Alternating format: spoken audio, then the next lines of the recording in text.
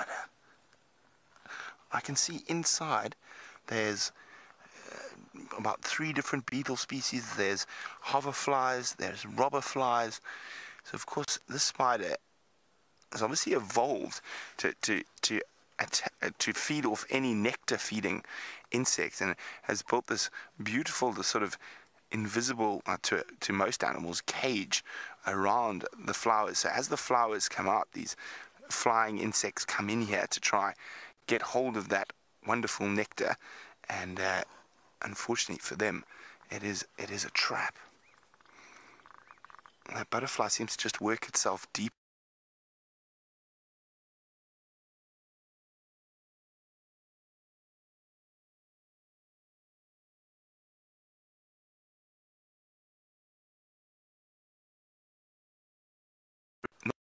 The monarch butterfly undertakes a massive migration, and it's actually a generational migration. And hunters wondering, do we have any butterfly species that migrate? Sorry, we had a bit of a freeze there, but Hunter was wondering if we get any butterfly species that migrate. We do, Hunter, the whites, the brown-veined white, the African vagrant or migrant. They don't have as long a distance to travel as the American monarch. Now, I thought I saw a pretty lady around here somewhere. Where's that pretty lady gone? So, lots of monarchs. There's more monarchs. But I'm sure I saw a pretty lady somewhere in these. Oh, there's a joker. Oh, and a skipper. These are really difficult to get on camera. Oh, see it there, that really fast flying one. He's just landed on the other side. I'll show you, I'll try to show you now. Oh, that one. Just watch him. Oh, he's so fast, he's out of here. So I didn't hear. Oh, let's have a look. Anne, that's what I was looking for. Anne was wondering, why does the African bush, oh, there's the joker, just below me. Anne was wondering, why does the African bush have so many more bird and butterfly species? Well, Anne, it's quite simple, because we don't get so cold. At the end of the day, that's the fact of it. Temperate climates will always have more birds and butterflies. Africa, Australia, the East, and sort of Malaysia, Indonesia, South America, again, always more butterflies, birds, just because the climate is warmer. That is the main reason. Where has the pretty lady gone, Brian? I don't know. Is that her over there?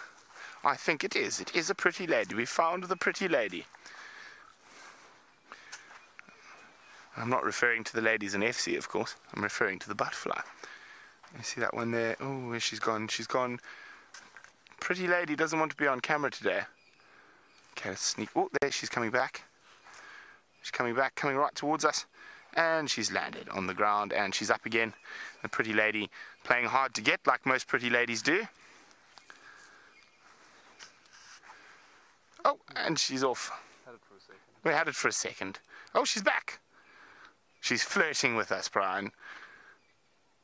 So there's a pretty lady.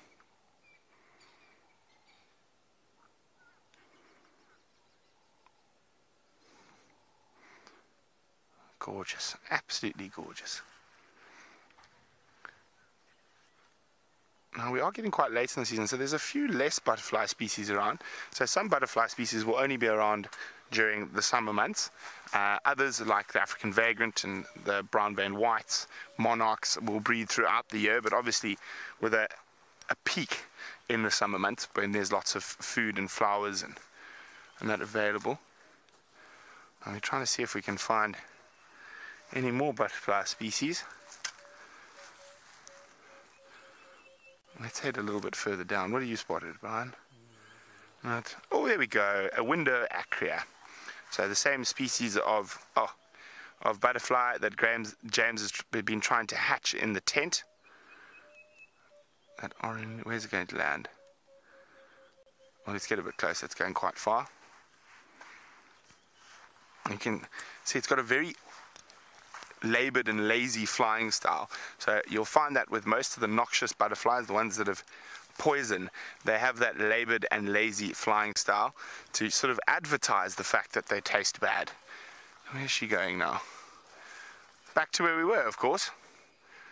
You. Oh no, that